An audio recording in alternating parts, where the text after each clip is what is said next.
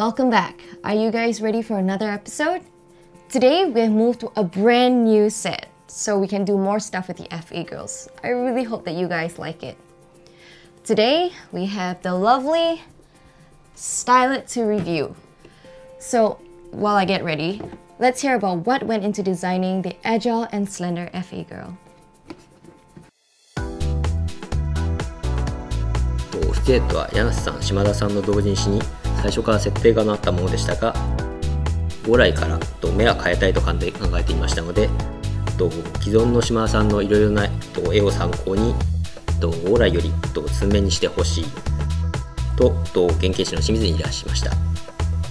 そして原型ができた後に島田様に再度ご確認いただいて OK をいただきました。普通は絵ありきなので珍しい例ですね。And here she is! I really like how they managed to translate the proportions from Shimada Sensei's illustrations into an actual model. And you can really get a sense that she was meant to fly through the sky with her wings, and yet still remain so sleek and elegant. There are little touches that allude to her being an aerial unit. Like the landing gears, how her legs are so smooth to reduce drag, the little jet engine on her back, complete with a turbine intake fan.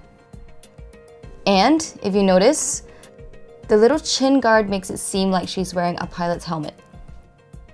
Isn't she cute? And she comes with the perfect set of weapons. A Gatling gun, as well as missiles. Perfect for shooting down all her enemies. As for close-range combat, she uses a pair of katanas. Personally, I really like how the colors are being separated, and if you take a closer look at her twin tails, it really gives off a feel that she's flying in the air. The best part is, she's already out on sale, so you don't have to wait. Now, this week, I'll show you how to remove seam lines. What are seam lines? Seam lines are when two parts come together, like this, and it creates a gap in between. Like that. If you want your FA girl to look even better, you can try to remove these seam lines. There are several ways as to how you can remove them, but first, you should be sure to finish assembling your model kit before actually deciding which lines to remove.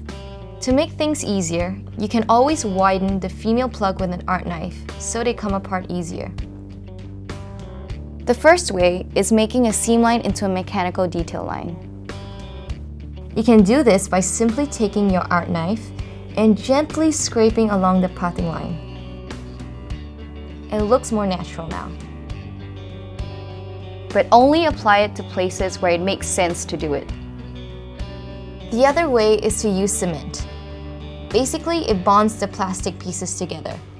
Apply it to the two halves and sandwich it together.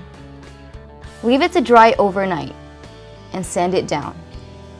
If all goes well, you wouldn't even notice it was there in the first place. Make sure you put in all the poly caps first though. If you practice enough, you'll only get better. If you'd like to know more about the FA girls, please follow us on our Facebook page.